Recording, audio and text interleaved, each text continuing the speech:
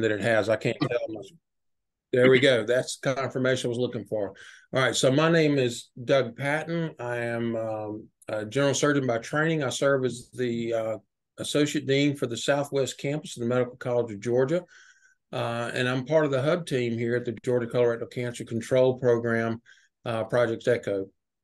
It's important for us to, as best we can, to keep our screens on and keep our cameras on so we can see faces. This is how we get to know each other. And literally, as this project has continued to roll along, we've had participants from multiple states, and it's kind of nice for us to be able to see. So if you can, if your bandwidth will allow it, please turn on your camera and leave it on throughout the meeting. If you need to turn it off, we understand. Let's see, as I mentioned earlier, please put your name, your organization, and your email address in the chat, if you don't mind. That way we can keep up with who all is participating. I'll, at this point, we'll move to the agenda, just a high view of the agenda. So we're doing the introduction now. We'll have Dr. Smitha Krishnamurthi, who will provide a didactic session for us, and we'll go to a case presentation by Dr. Desai, and also by one of the navigators from Horizons will join us at that point. And then, of course, at the end, we'll do some wrap up and discussion and question and answer for everyone. I meant to say Aisha Viquez from Horizons will be joining Dr. Desai for that presentation. Also, we have Dr. Santolano and Dr. Ibrahim managing the controls today. We also have Chris Tucker, who's looking after things. Any questions at all that come up, you can type those into the chat, and we'll be monitoring that, and we can look to see if there are issues or concerns. All right, so just moving along, a few quick things, reminders about Project ECHO. This is moving knowledge instead of people, and ECHO stands for Extension for Community Healthcare Outcomes. Next slide, please. This is for the colorectal cancer screening component of this. Our mission is to make sure that we're providing education for quality improvement purposes. And these sessions will be recorded so that we can access them later, learn from them, review, and things like that. You are consenting to be recorded by participating, as we mentioned earlier. And because this is not a secure connection, please do not mention PHI in the discussions. If you have questions at the end of the presentations, you can email at au_CRC screening@augusta.edu, or you can put it in the chat. We'll be watching that. Again, data, we do collect data that begins with registration, but it's collected throughout, including things that are entered in the chat, the recordings themselves, questions and any poll responses, and survey questions. Speaking of that, there'll be a survey there was a QR code for it up initially. You'll see that QR code again for a very, very important survey with a bonus for participation. So hang in there with us, and please be prepared to give us your feedback on that. General Zoom rules: mute when you're not speaking, unmute when you do speak, leave your cameras on if possible, type questions in the chat screen. There's an electronic hand icon if you need to get our attention more urgently than a question in the chat. Certainly when we get to open question and answer time, the raise hand button, we will be savvy to looking out for those. And when we do acknowledge you, please introduce yourself by your name and your clinic when you do speak. Again, we've talked about the camera. The suggestion is to use the gallery view so you can see as many people as possible. And remember to put notes in the chat if you're having technical problems. Next slide, please. All right. So with that, it's my privilege at this point to introduce our guest presenter, and this is Dr. Smitha Krishnamurthi. She is a medical oncologist specializing in the care of patients with gastrointestinal cancer. She's a staff physician in the Department of Hematology and Oncology at the Cleveland Clinic, and she serves as an associate professor of medicine at the Cleveland Clinic Lerner College of Medicine at Case Western Reserve University. She completed her fellowship in medical oncology at Johns Hopkins University after completing residency in medical school at the University of Pennsylvania.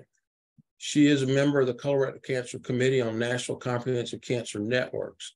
She is also a member of the Society for Immunotherapy of Cancer, Gastrointestinal Cancers Immunotherapy Guideline Expert Panel. That's a mouthful. She has served as the medical director of the Clinical Research Office of the Case Comprehensive Cancer Center and led their Committee on Disparities in Clinical Research for 10 years. She enjoys partnering with patient advocacy groups to raise awareness about early onset colorectal cancer. Her talk today will be on young onset colorectal cancer, the clinical aspects.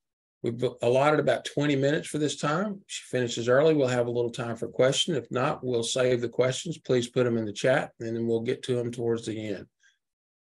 With that, Dr. Krishnamurthi, thank you for joining us today. We welcome you to our Colorectal Cancer Project ECHO, and we're going to turn it over to you at this point. Thank you so much, Dr. Patton, for that kind introduction. And thank you, Dr. Desai, for the invitation. I am so honored to be here and really relish the chance to talk about this entity. I'm a medical oncologist, so I'm seeing patients who've been diagnosed with typically stage 2, 3, and 4 colorectal cancer. And so I love any chance I can get to raise awareness about it. And I think the efforts of all of you participating in this group are just so commendable. So pleased to be part of it today. So I'm going to be talking about this young onset colorectal cancer. As you know, a lot of our literature also calls it early onset colorectal cancer, but in oncology, at least we're moving towards this YOCRC name. And I'm going to focus on the clinical aspects. Next slide, please. And what I'm hoping will come out of today's talk is increase awareness of the rising incidence of young onset colorectal cancer and increasing awareness of the presentation of this disease and an understanding of the impact of the diagnosis on our patients. Next slide, please. So I wanted to start off with a patient of mine who was 46, very fit, actually like a bodybuilder. And he happened to have heard from his father that the father had had a colonoscopy and had an advanced adenoma. And, a lot of families don't talk about this, but they did.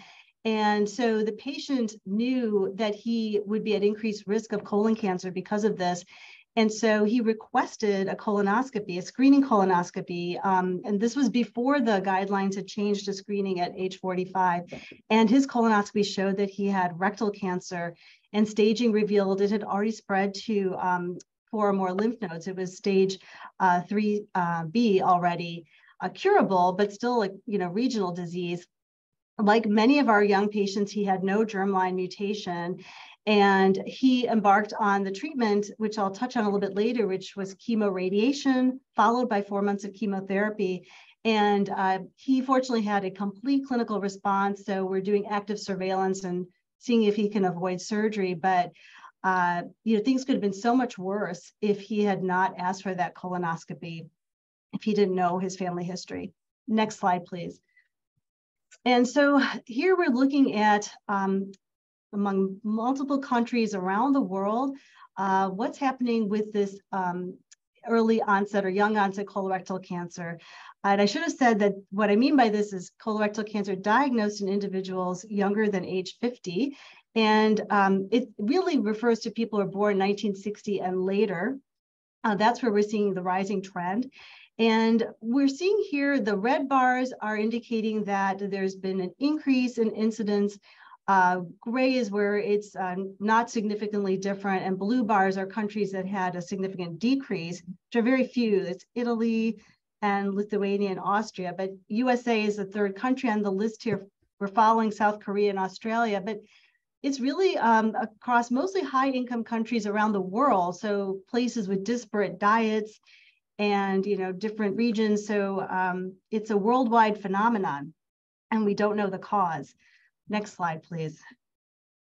And here we're looking at colorectal cancer in between 2015, 2019, and broken down by the rates per 100,000 population by different age categories along the x-axis. And so really the early onset, young onset is what's focused in this red circle. And most of young onset colorectal cancer, the biggest category, I should say, is in the patients ages 45 to 49. That's where 43% of this is occurring. And it's estimated that by the end of this decade, by 2030, colorectal cancer will be the leading cause of cancer death among individuals ages 20 to 49. So that's just, shocking to me. Next slide, please. And here we're looking at trends in colorectal cancer incidence by age and tumor site. So like top left is all ages, and the purple line is proximal colon cancers, green distal, orange is rectum, and the gray is large intestine, not otherwise specified. So among all ages, overall, the rates, as you know, over this 20-year period are going down, but we're seeing a plateau in rectal cancer.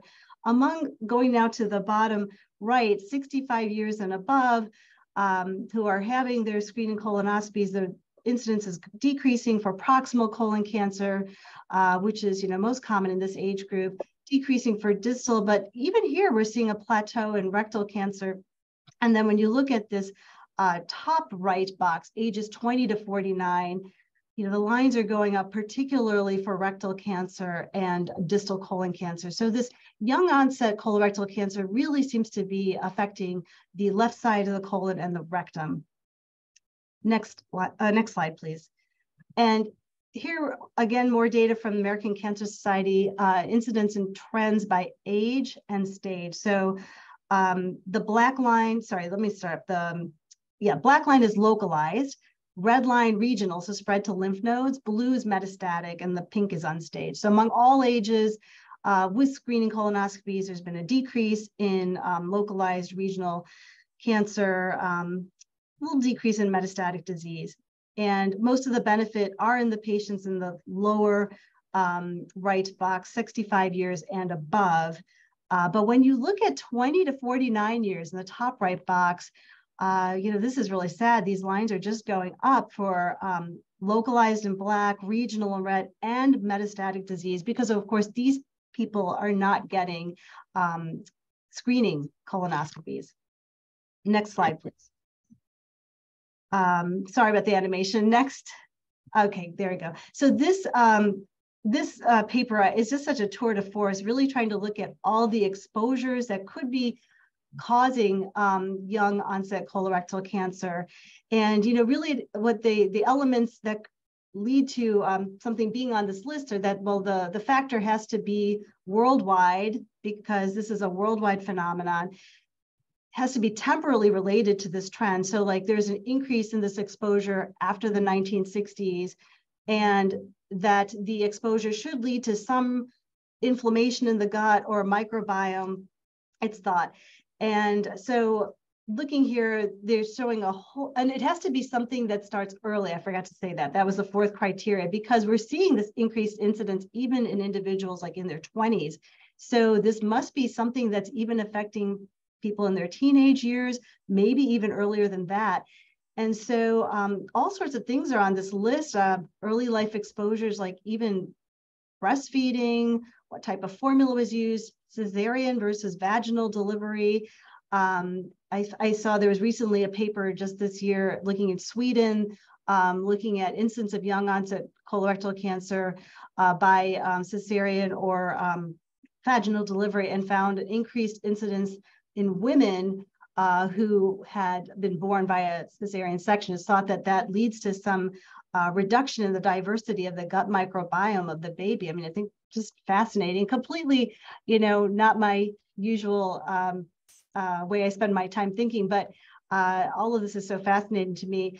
Psychological stress, for example, in the mother could lead to methylation changes in the developing baby.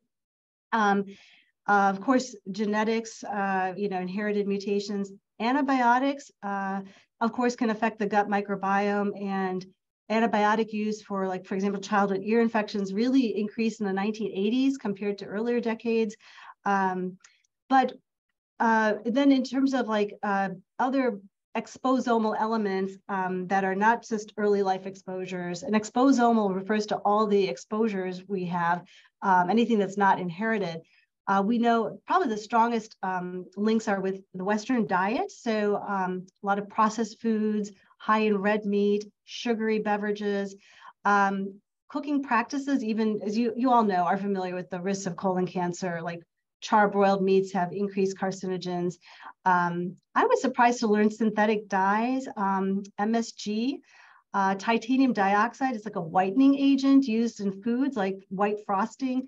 And of course, high fructose corn syrup really took off use in the 1980s.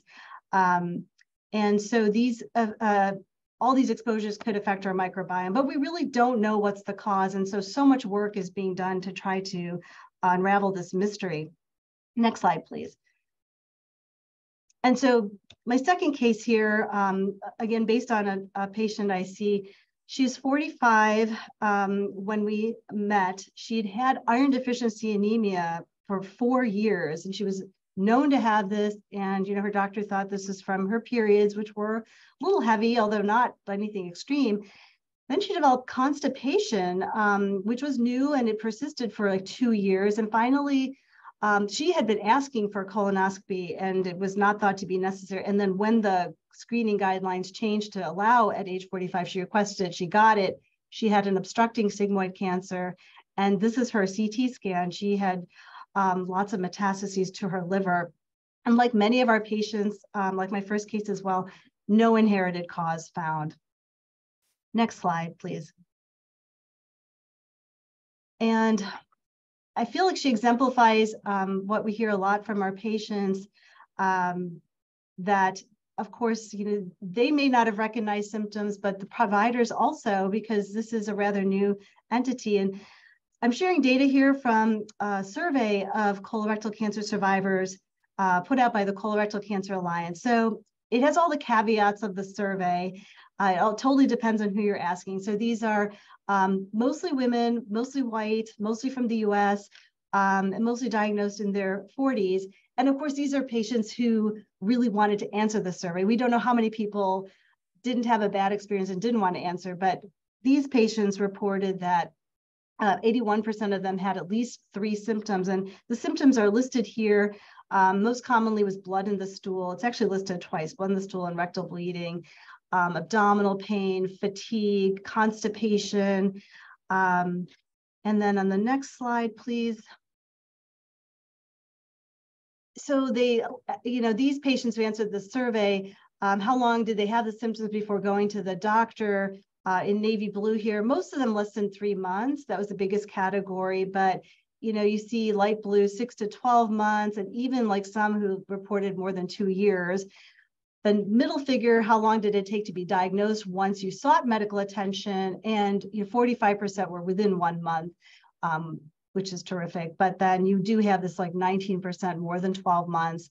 And then the last figure here, mistakenly diagnosed conditions, not surprisingly, rectal bleeding, you know, frequently attributed to hemorrhoids, irritable bowel, even mental health issues. Next slide, please. This was perhaps a little bit more objective. This was a large study recently published looking at insurance database, looking at claims for symptoms and then claims for the diagnosis with over 5,000 cases and over 20,000 matched controls. And they found that 19% of patients with young onset colorectal cancer had a symptom at least 3 months before diagnosis. And the red flag symptoms they identified were abdominal pain, rectal bleeding, that was the strongest association, diarrhea, iron deficiency, anemia. Next slide, please. They showed that if the patient had, like, that's in this blue bar here under one symptom, if you had 1 symptom, the median time to diagnosis was 9.7 months. 2 symptoms, then it was down to 5.8 months. And with 3 or more symptoms, it was down to 4.8 months. So it just kind of shows the importance of being aware of these symptoms. Next slide, please. And then I think this is my last case. Young woman, only early 30s, was pregnant, developed rectal bleeding in her 2nd trimester. And, you know, quite commonly, this would be due to hemorrhoids. And she presented to the ED with left lower quadrant pain at 33 weeks. And because of the pregnancy, you know, the imaging was limited. She had a pelvic ultrasound, which was interpreted as normal. She delivered a healthy baby 1 month later. And then soon after that was admitted with sepsis. CT scan looked like she had a tubo-ovarian abscess. It also noted sigmoid colon thickening and multiple liver densities, but like in this young, otherwise healthy person, this was thought to most likely these were liver abscesses. Next slide, please. So She underwent like drainage of the abscess, antibiotics, follow-up CT showing decrease in the pelvic fluid, but increasing liver lesions. 6 weeks after the delivery, she has a colonoscopy that shows a sigmoid colon cancer. Ultimately, as biopsies found to have metastatic disease to her liver or peritoneum, like incurable cancer, no germline mutation in this young late patient as well. So it's just heartbreaking, these cases, and we feel so helpless being on the end of, treating them. So like really appreciate the chance to raise awareness about this. Next slide, please. Just as now we're going to move into like the little bit about treatment. So Memorial Sloan Kettering has published their institutional data of their young onset patients versus average onset patients. They looked at genomics, germline alterations, and response to treatment. And in this like lower left box, it's too small to see, but basically the very left is this very young patients, 14 to 35 years. Then in the middle is early onset. And then you have 8 patients 50 and older. No difference in the genomic differences. So look, no difference in like KRAS gene mutations or P53 mutations found. They looked at then germline alterations. And of course, not surprisingly, the younger the patient is, the higher risk that they have an inherited mutation. So that's in this middle bar, 14 to 35 years of age, 23% of the patients had a germline mutation, and 36 to 49 years old, it was about 15%. Similar findings in the Ohio Cancer Consortium, where they found 16% of people diagnosed below age 50 had a germline mutation. Then looking at these like gray, black, and green bars, they're looking at response. So like the response, any response is shown in green among the very young, 36 to 49 and 50 and above. And there's really no difference in how they responded to chemotherapy when they have metastatic disease. And then the curves are showing the survival in terms of months from metastases, and really no difference there. And the median survival here is like really close to 5 years. And I think that's reflecting the Memorial population. People are coming to them for aggressive surgery for oligometastatic disease. But among all comers with metastatic disease, the median survival is 30 to 36 months, sadly, even with the treatments we have now. Next slide, please. And our work here, one of our fellows looked at our database of patients with young onset rectal cancer and found that these patients have increased incidence of nausea with chemotherapy compared to older patients. This has been shown with adjuvant chemotherapy for colon cancer and metastatic disease as well. And we looked at our patients getting total neoadjuvant therapy, so chemoradiation followed by chemo and then surgery or non-operative management if they had a complete clinical response. And we found that the young patients had significantly more nausea compared to average onset with the chemoradiation and with consolidation chemotherapy. Next slide, please. One bit of good news for young patients diagnosed with rectal cancer, you might have heard of this study, got a lot of publicity. It was published in the New England Journal of Medicine and New York Times on the same day. Small study, patients with mismatch repair deficient rectal cancer. So most of these patients have Lynch syndrome, which is far more common to have mismatch repair deficiency in the right colon. But in this study, Andrea Sursek and colleagues at Memorial Sloan Kettering treated these patients with immunotherapy upfront instead of chemoradiation or chemotherapy. And this colorful graph here showing that among the 12 patients in the study, 100% of them had a complete disappearance of their tumor with immunotherapy, 6 months of treatment. And similar study in the Netherlands, these are the red bars shown in this figure. These patients also had deficient mismatch repair colon cancer and were given just 2 doses of immunotherapy. And then they all went to surgery, and almost 100% had a complete pathologic response. So immunotherapy works very well for patients with deficient mismatch repair, which is what Lynch syndrome cancers are. And that, of course, more likely in our young patients. Next slide, please. And so just wanted to finish up with the quality of life for patients with young onset colorectal cancer, starting with this beautiful picture of Lisa Johnson. I had the pleasure of meeting her. She's a member of the Colon Club, and she puts this picture out, and I just think it just exemplifies the strength and resilience of our patients who live their life despite getting this diagnosis at such a young age. Treatment of rectal cancer is is pretty toxic. We start with chemoradiation to minimize the risk of local recurrence, then chemotherapy. And then if the patient has residual tumor, they go to total mesorectal excision for curative intent, or watch and wait, or we can call it active surveillance if they've had a complete clinical response. And, you know, severe toxicity occurs in almost half the patients. Over 40% will have low anterior resection syndrome. So they never go back to normal bowel pattern. They're always struggling with erratic bowel pattern. And they report worse quality of life scores compared to older patients in terms of like sexual function, body image, finances. Of course, this is striking young people during their working years, their school years, social, family impact, and emotional distress. Next slide, please. This was just from a paper from Memorial Sloan Kettering about guidelines for how to manage these patients. So, so basically, early attention to symptoms, early workup. Treatment can be similar to what we do for our average onset patients. We don't know that they need any different treatment. Of course, we want genetic testing for all of the patients. And then we have to address the psychosocial needs. Recognize like that fertility preservation is an issue in this group, and you know, send them for that counseling before we begin our treatments like radiation, which resulted in fertility. Next slide, please. And almost done here. So at Cleveland Clinic, we did start a center for young onset colorectal center. We saw 183 patients last year, mean age 42. Most of our patients having the largest category, rectal cancer was in 42% and stage 4, 36%, which is more than what you see in the general population, where it's about 25%. And we did make these referrals to the services mentioned. We also try to collect enroll patients in the registry, collect blood, stool, tissue, so we can learn more about this entity, and we're developing an epidemiological questionnaire. And these sorts of centers are developing multiple centers. We also put on educational events. And next slide, please.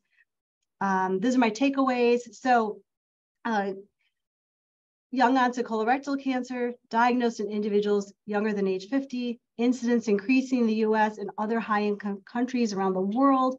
The largest category is occurring in patients ages 45 to 49.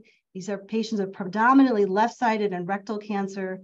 They're more likely to have metastatic disease at diagnosis, and where obesity and poor quality diet are the best characterized risk factors, but we see so many patients who are young and fit who don't fall into those categories, so we really don't know what's causing all of this.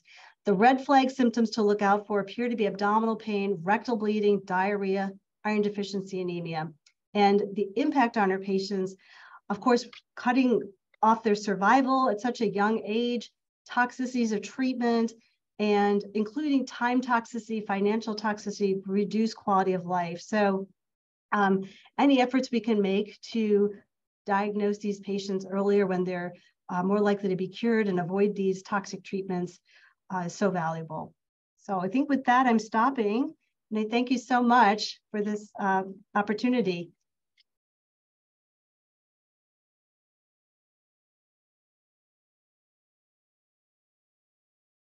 I think, Doug, you're muted. Ain't no think to it, sir. I was absolutely muted. Thank you, Koosh. Thank you, Dr. Krishnamurthi. That was absolutely fascinating. And there's a lot to unpack there. Chris, be prepared to go back to her last slide, not the thank you slide, but that last summary slide when we get all done with this. But with this, since we're running a little short on time, I'm going to go ahead and move on to our case presentation. And we have Dr. Koosh Desai, and also, I wrote it down, so Aisha Viquez. Yeah, Aisha from Horizons. They're going to do a case presentation that is titled "Just in the Nick of Time, Case of the 50-Year-Old with Colorectal Cancer Screening Success." We'll turn it over to you, Koosh and Aisha. Thank you. Yep, thank you, Doug.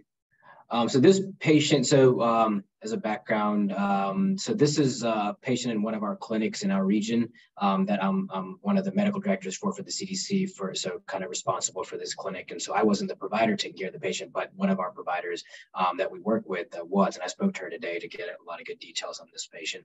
This is exactly the kind of patient that our program is targeted for, and this is the kind of impact that we have. So this is just one patient, but we hope to have lots and lots of patients as we increase our screening rates.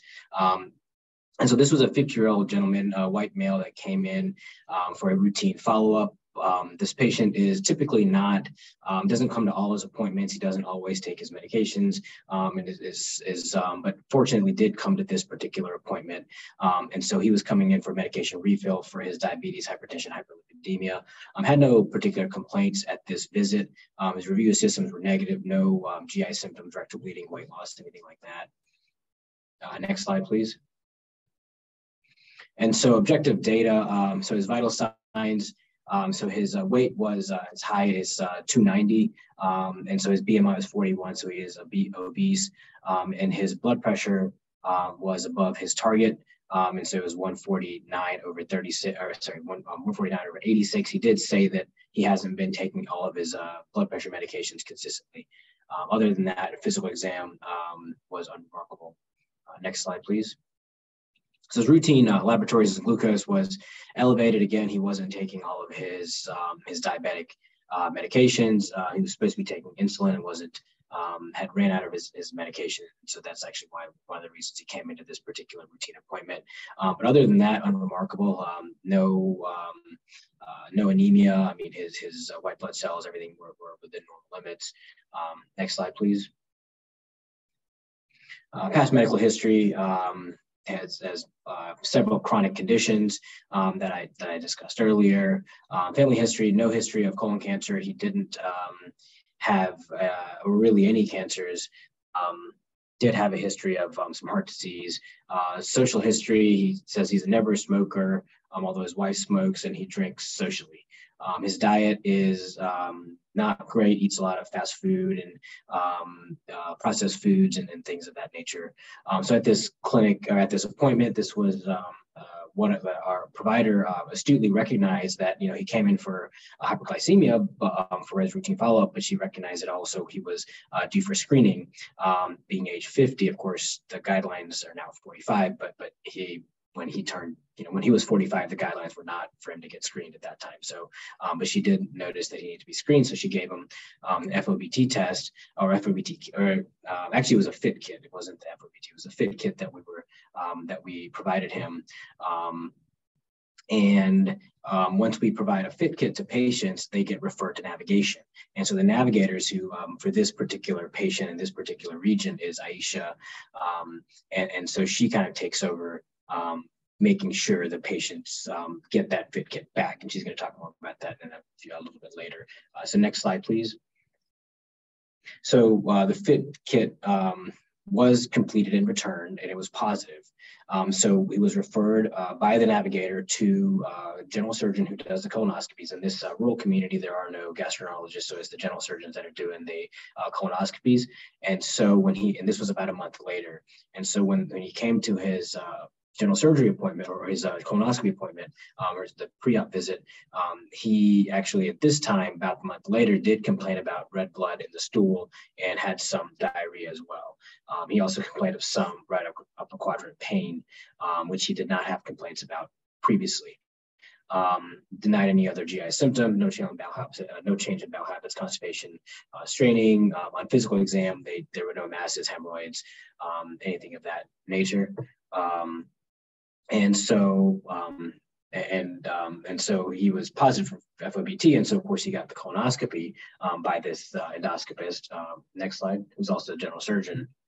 So the colonoscopy report, they showed a transverse, the distal transverse colon. There was a 3-centimeter polyp that was concerning, and the rest of the colon was normal, or didn't really show anything else. So he did a biopsy of that polyp. The biopsy showed adenocarcinoma. And so once that happened, our colonoscopy report and the pathology reports are faxed to Aisha, either faxed or she has access to the records. And so she immediately recognized this patient has cancer. And so she started reaching out to the patient and making sure they get to their follow-up appointment for the general surgeon. So the patient did get a colectomy by the same surgeon. It was a partial colectomy, and the report of the pathology report from that procedure showed adenocarcinoma, focally invasive to the submucosa, and that was considered stage 1. Negative for lymphovascular invasion, and so he did like a lymph node dissection of like 14 lymph nodes, and they're all negative, and so that's kind of what the path report showed. Next slide, please. And so just as a timeline, so it was pretty quick timeline. A lot of times this doesn't happen, and so within just 2 months, this patient got their FIT kit and was diagnosed and had a procedure and received the curative procedure, and had a follow-up appointment and is now considered cancer-free. And so this was all because of the navigation and the services they provide in order to be able to do that within that time frame. And so just as a reminder, I mean, they got the FIT kit in February 17th, and then which was positive. It was returned within it was returned actually within a week, which is pretty rare. And actually our provider has also played a big role in this. She knows the patient well. And she told him that if you don't do this, there's a good chance you're not going to be around too long. If you don't get your screening stuff in line and start taking your insulin, there's a good chance that you're not going to be around. And she just told him straight up. He did listen. And so, we got the FIT kit back.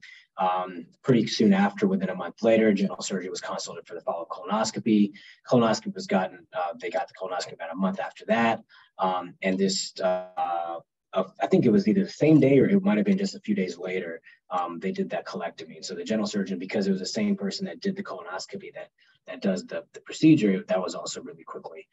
And they got the follow-up appointment, and they were seen recently, I think, a few weeks ago, was seen by our provider, and is doing well. And so still his blood sugar was still high, so we got to work on that one. But at least we took he was cancer-free, so didn't require any other chemo or anything like that. Next slide. And so this is the role of navigation. And so Aisha is the patient navigator that was actually that was the one responsible for this patient. Next slide. So Aisha, if you can kind of just go, you don't have to go through these specific bullet points per se, but just kind of go through quickly what you were able to do and how you operate. Because I know a lot of times we order these tests and then we don't know what the navigators do as providers, but you guys are doing a lot behind the scenes. So if you want to comment on that, Aisha. Thank you so much. So basically, this is a case of a successful navigation to completion. Of course, when the FIT was initiated, dispersed at the clinic, it was referred immediately for navigation. We received it the same day and acted on the referral immediately by contacting the patient. Can everybody hear Aisha? Thank you. Okay. And when we didn't initially get him, we sent follow-up mail just to make sure that he completed the screening. The kit was returned in less than a week, as he had mentioned.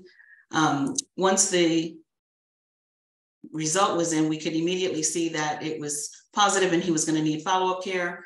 Immediately contacted the provider to let him know that what the result was, and for patient notification and follow-up colonoscopy.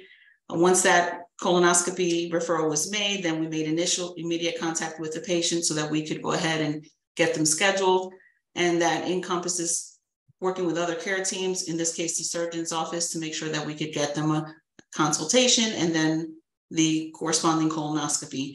In this particular case, even though he was screened pretty quickly, he actually rescheduled the initial consultation. So we might have actually screened him and completed him sooner had that not occurred. So that's part of the critical piece of navigation, is when we're following them all the way through, we're making sure that they come to every aspect of it. So as soon as he canceled the initial appointment, we were right back on the phone with him, getting him rescheduled and making sure that he completed that second appointment. When we do the consultations also, we send them reminder letters and phone calls to make sure that they get to the appointments upon completion.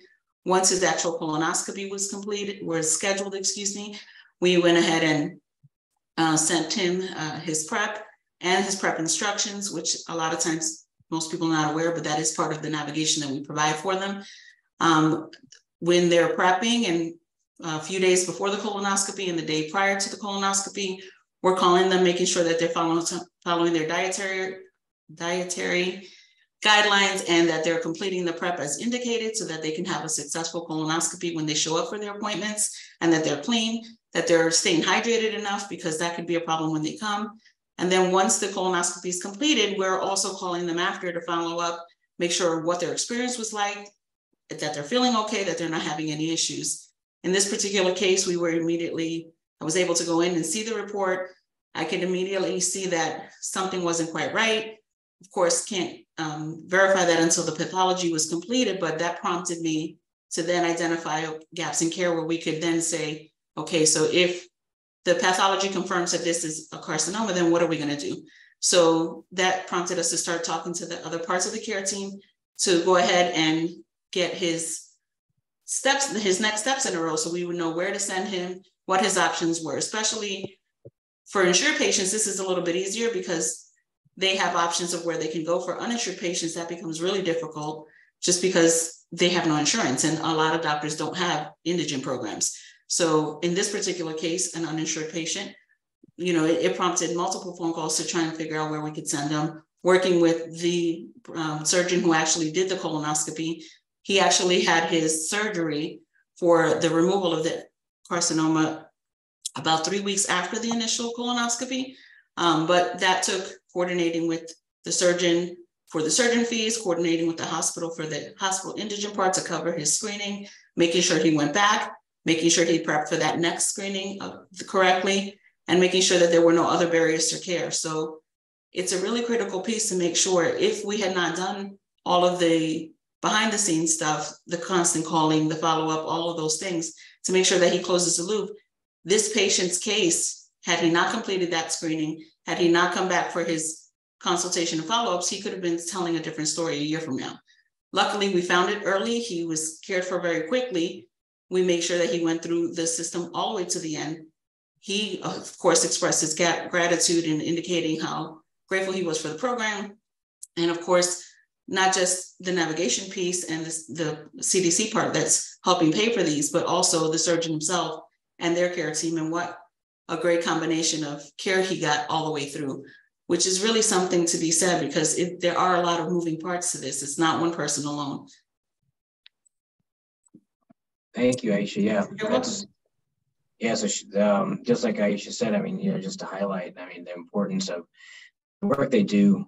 We've all heard of patients that were missed some point along this line, who then present much later. I mean, I see it. I work in hospitals. I see this more often than I would like to. These patients that are, we'll show up on CT scans. It'll show up on rectal exams and other ways. And so that's not the way you want to diagnose these cancers. So, all right, very good. So, Doug, back to you. Do you want to go through some questions and stuff? Yeah, let's do some question and answer here. First of all, thank you, Aisha and Koosh, for that presentation. I'm smiling a little bit because we've heard from two of our expert navigators, one from the Southwest today and one from the East part of the state earlier, and it's Aisha and Maisha. So it for an old man like me, it's going to be a little bit hard to keep those names straight, but we appreciate you. We do have a question in the chat, and if Aaron Sweezy is still on, Aaron, if you'd like to ask that question out loud, I believe it would be directed to any of the presenters if you're there.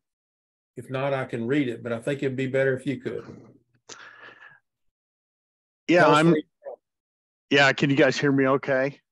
We can. Awesome. Aaron Swayze here with the Nebraska Colon Program. And I was wondering, with the FIT kits, are we seeing are they more sensitive in reporting than FOBTs? And are we seeing a high number confirmed colorectal cancer cases with colonoscopy follow-up to kind of confirm that the test is valid? Dr. Krishnamurthi, you want to take that first, and then we'll turn it over to Koosh or someone else who might have a response. I think I better defer since I'm not I'm not the screening expert. So yeah, I don't know if I'm expert, but FOBT requires the 3 stool samples, and so compliance was really low with the 3. It's also more false positive. Like if you eat certain like red meats and things, it'll be false positive for the FOBT, and so for that reason, the FIT is it's more specific because there's less false positives. And it's much patient compliance is a lot higher because you can do it in one just one exam in one sample, and so that's kind of why we used the FIT over. Yeah, I think that was a typo in the slide, but we use the FIT kits now. In fact, we've actually clinics that we've switched over from FOBT to FIT, we've actually seen their screening numbers go up just because of that switch, because patient compliance goes up. And so there was a clinic in Augusta several years ago that we helped them with that transition. And so I think some of the guidelines like still say FOBT is okay, but like the American College of Gastroenterology just has FIT and colonoscopy as their tier 1 guidelines. They don't have anything else in there for that reason. So I'm going to ask to see if Dr. Hotz is where he can respond to that as well, if he heard the question. I saw he was on earlier, but he's back in his car. I thought he was out of the car. Dr. Hotz, did you have something to contribute to that? You muted. If you're driving, forget it. I thought you were out of your car. No. All right. We're going to move on then. Let's, are you stopped now? No, I think I'm unmuted now. Are you stopped? No, I'm not. Okay, well then don't. I'm not going to be responsible. Okay, sounds good. We'll come back to you. Cheryl, did you have something to contribute to that? I saw you turn on, so. No, I was actually going to ask another question if we could. Okay, Totally well, good time for that. I'm going to let you have it. All right, Dr. Krishnamurthi, really good presentation. But so tell us, who do we need to raise awareness among? The primary care physicians to recognize these symptoms in younger folks, the patients themselves, both? If you had to kind of, if you had to choose one, who do you think we should really target to raise awareness about this issue? Oh, thank you. Well, I think it's always important for we have to do a better job with the patients, because they have to know that they're at risk. I don't think that most young people even know that colorectal cancer is on the list of things that could cause them problems. And I think a patient who's informed and educated could then be empowered to speak up. But certainly from what the literature shows, the primary care physicians, I think maybe obstetricians as well.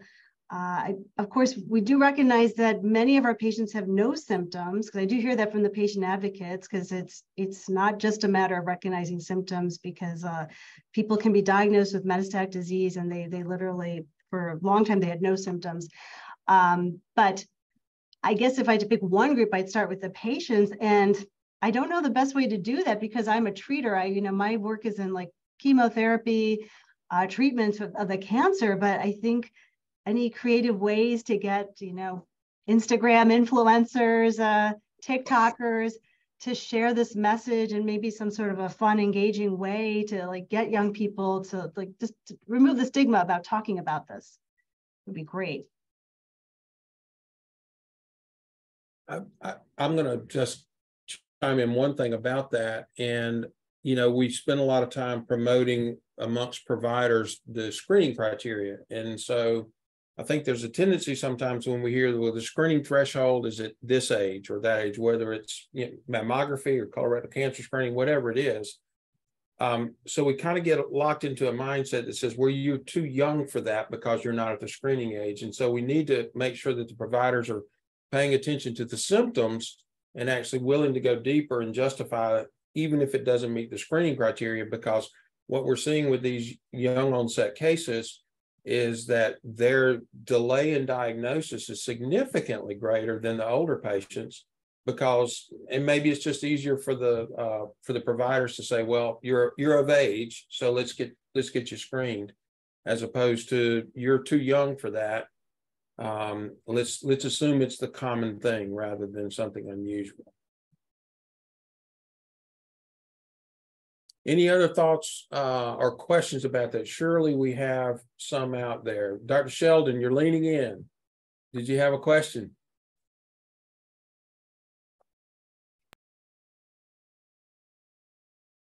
I can't hear you, sir.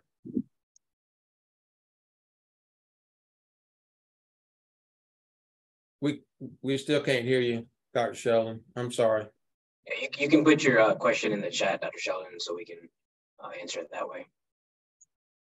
As you're waiting for the question, I just have a comment about the education. Who do we target? So I think an opportunity is there, as Aisha talked about the whole process. At the very end, the patient is saved. Now he's a person who has a history, right?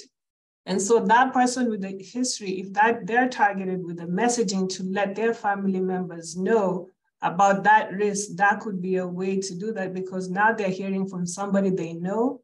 And also, as Dr. Krishnamurthi was talking about the cases, it's because they talked in the family.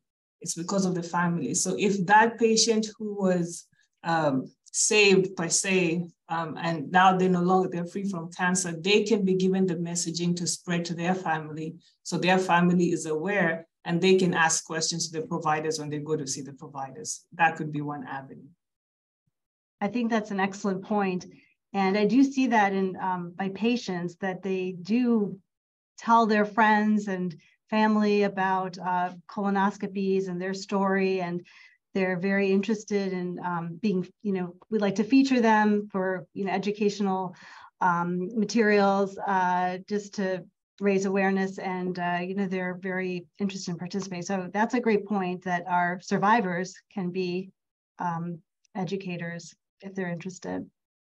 That's great. We have a question from Teresa Williams, who's a member of one of our treasured partners, Three Rivers AHEC. Teresa, you had a comment and then you had a question. If you can, would you like to unmute and ask, please? Can't hear you.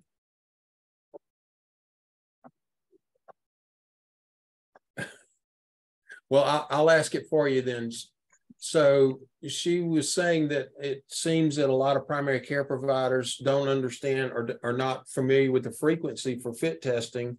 And then what can be done to combat the lack of information on that? So, Koosh, that sounds like a good question for you as the director of the program.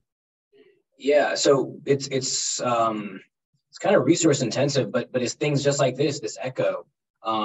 And so these type of educational outreaches that we have, but the things that happen with the ECHOs, I mean, I would say everybody on this call, I mean, I've seen the names many, many times. So you guys are probably already now aware, not probably, definitely already aware of the guidelines. So I think it's going to require further outreach. And so everybody that's aware of the guidelines already on this call, I think should reach out to their colleagues as well, and their nurses and everybody so we can kind of have a kind of a echo effect. I mean, that's the whole purpose of this so-called Project ECHO, is to kind of spread the knowledge further than just the people that we're directly reaching. And so I think that's what it would require.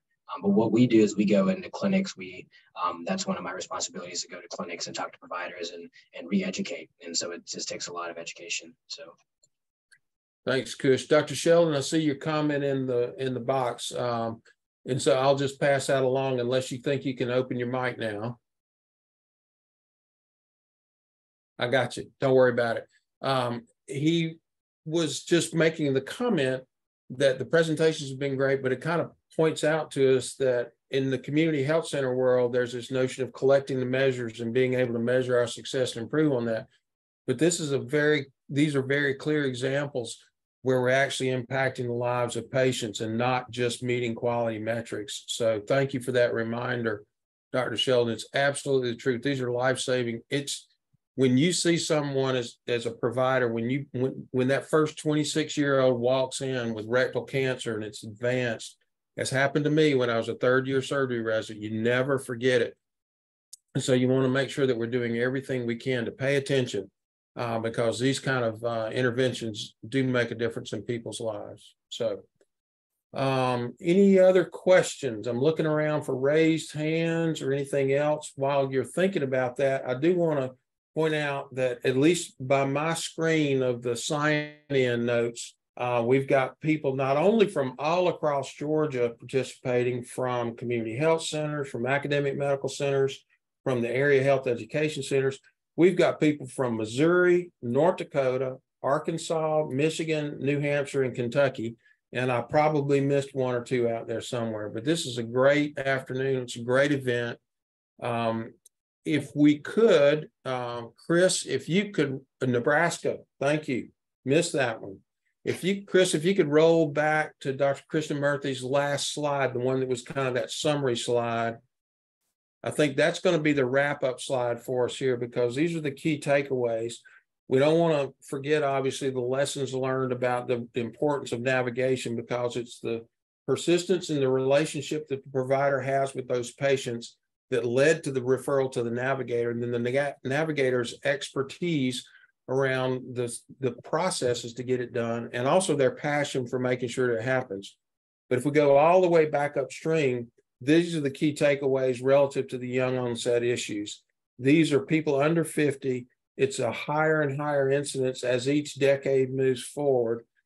While we do see an increase in the germline mutations in these populations, the younger they are, the vast majority of patients still don't just demonstrate a germline mutation. So these are not necessarily inherited, although family history is still important. So it's paying attention to the symptoms. It seems to be the key here. So we need to make sure that patients know to share the symptoms, and we also need to respond to them when we hear this. We can't just assume that a woman has iron deficiency anemia due to heavy menstrual periods. We've got to go further. We got to look further, as one example in one of those stories. So, because here, back to Dr. Sheldon's point, this is what happens if we don't. We have reduced survival. We have increased toxicities of more complex treatment, life-changing surgeries, and complications from combined therapies and things like that, and overall reduced quality of life in someone who's starting in this journey very young. Dr. Krishnamurthi, I see you have your hand up. Oh, I'm sorry, I know it's probably late, but I wanted to just say kudos for that case, because it really struck me that, I know there's not a lot of time for these appointments, and then this patient came in with a glucose of 400, and yet the provider thought to get that FIT test done. And kudos to the patient with all sorts of things going on in his life. Within a few days, he did it. And what a success. So that patient with stage 1 disease would never have to see someone like me, or never have to experience chemotherapy or radiation. So that's just awesome. That's great. All right, so we're about at time. We're going to wrap this up right now, and I'm going to turn it over to Dr. Lorianne Odhiambo to wrap us up today with the CME. Oh, hi. Can you hear me now? I can, Dr. Sheldon, real quick. Oh, good. I just wanted to tell everyone I thought it was a great presentation, and I realized the work it takes in doing that, and just thank you. Thank you, Dr. Sheldon, for your participation. You're a faithful participant. Dr. Odhiambo, wrap us up. Oh, yes. So thank you, Dr. Patton, for leading us through the presentations and the discussions. Thank you, Dr. Krishnamurthi, Dr. Desai, and Aisha Vikus for your presentations. And thank you to all who offered comments and asked questions. They were very engaging. As you can see on the slide, to claim CME and CNE credits at no cost to you, you can scan the QR code, and we have an activity code with it. So just to take a few seconds to do that.